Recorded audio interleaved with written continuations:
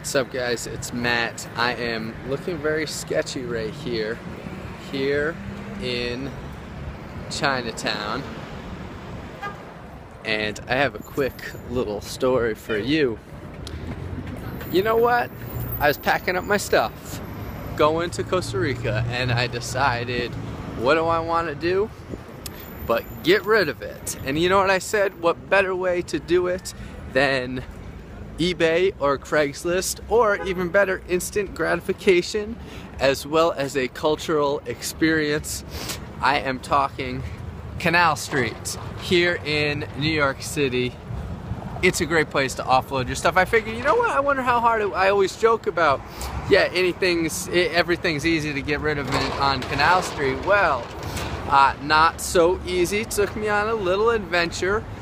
Actually, it only took me about 45 minutes, but all these we buy gold, they actually buy real stuff. They will not buy your iPod Nanos. They will not buy your other miscellaneous watch that is going to be no good to you in Costa Rica. It's only going to attract negative attention to you.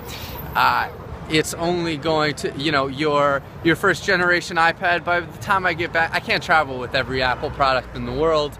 I love it, but it works great. I gotta give it back. My cracked iPhone 4, where else am I gonna get rid of that but Canal Street?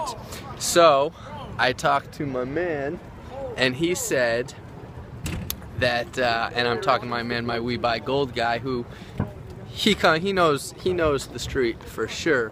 He said, you gotta get rid of that with African guys.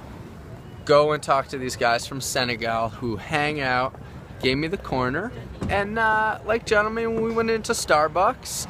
I fired up the Apple products and made off with $150. Not bad. That is almost the price of my one-way ticket all the way to Costa Rica. Seriously, I got a $208 ticket to Costa Rica.